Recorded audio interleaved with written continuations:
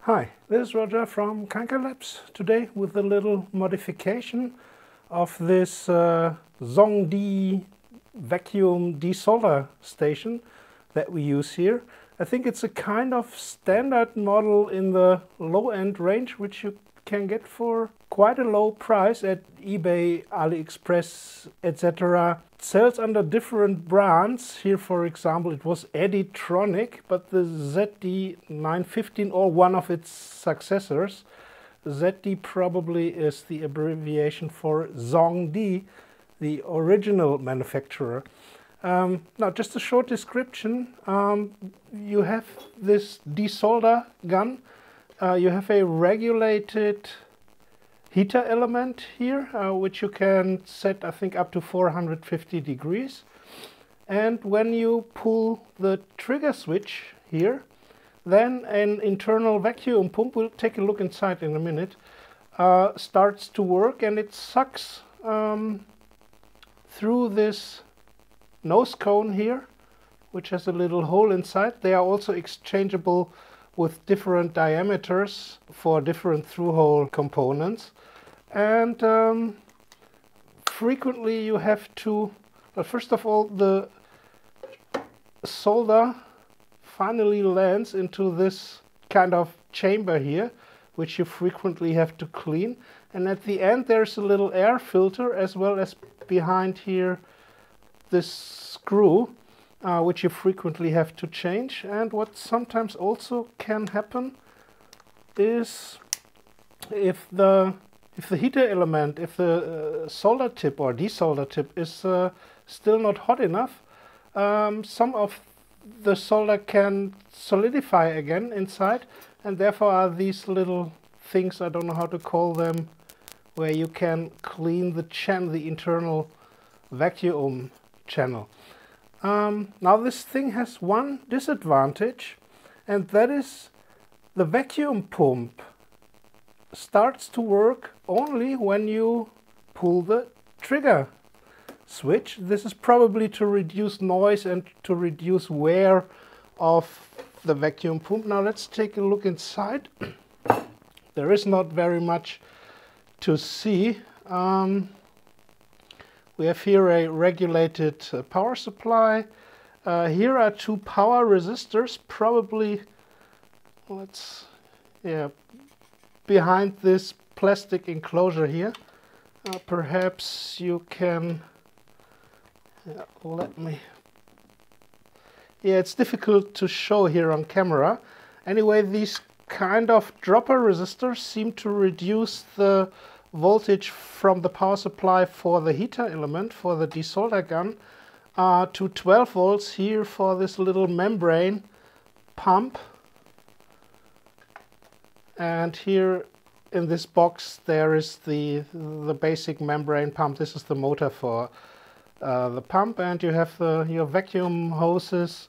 And what else is there? A little fan that's basically can be left out. It's very loud and should be exchanged for a lower noise one. And here on the front panel, which you can take off, so let me try to show you the electronics. Except for the power switch and the connection to the desolder gun, here are only the three push buttons, and this is the main controller. So a standard solder or desolder gun controller. So for the price it's built okay, but the main disadvantage is when you start the membrane pump with the trigger switch, then the vacuum does not build up instantly, but it takes, well, I don't know, 100, 200 milliseconds before you have the full vacuum. And that's quite a disadvantage, because what you want is here at the top of the desolder tip, you just want an instant vacuum and not one that slowly builds up. So what's the remedy for this? Well, I bought one of these vacuuming containers for food vacuuming. It has about 1 liter of volume, and you get this lid with a little rubber gasket, and it has two holes, and on the one hole I bought a 24-volt vacuum valve. I rewired simply how the switch is connected. Now the vacuum pump, the membrane pump, is working constantly, and it produces a vacuum in this container, which is quite good. So the pump, although small, produces quite a good vacuum. And if I now pull the trigger switch, then simply the valve opens and lets the vacuum go with full force here to the desolder account. So this cost me, I don't know, 30 euros, around like that, the vacuuming container and the vacuum valve, all from eBay, and one little piece of wire and 3 new solder junctions, and that was all. It was 20-minute work. And if I now switch on this thing, you won't hear anything from me anymore, because if it's open, it's as loud as an airplane starting. So, and I haven't only got this standard hose, this little connector here. This is not made for vacuum, so this is not optimum, but it was just what I had lying around. I will get a better hose like this true vacuum hose in the next few days. Now let's switch it on, and you won't hear me anymore when this thing is running. But after some seconds I will try to pull the lid off here, and you will see that the vacuum is quite good. So you see, it's really absolutely airtight.